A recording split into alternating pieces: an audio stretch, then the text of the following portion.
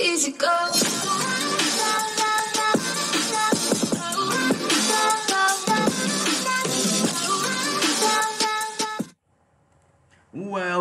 Welcome everybody. Henry from Fun Game Reviews, bringing you guys once again more Guild Boss action.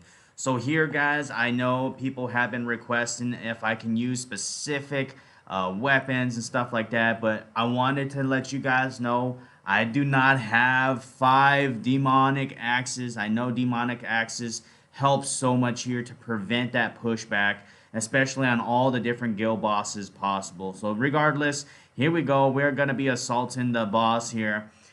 This particular boss, I changed up the hero aids once again to align as much as possible with our top players in our server.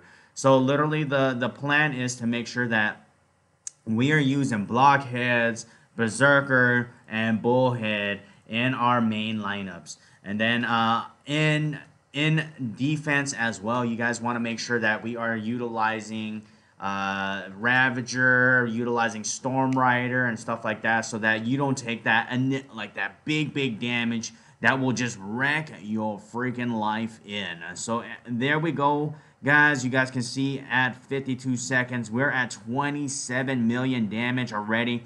Having that extra blockhead really helps. I currently have 3 maxed out blockheads doing some major damage. So looking good right now.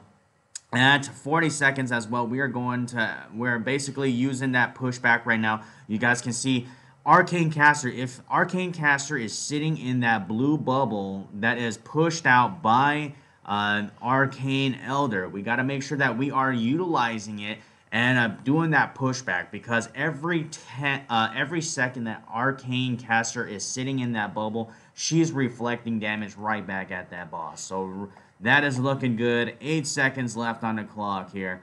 35 million damage. We are doing a lot better than normal. So hell yeah. 35.8 million damage. I hope you guys enjoy. Don't forget to like, subscribe, and share, guys.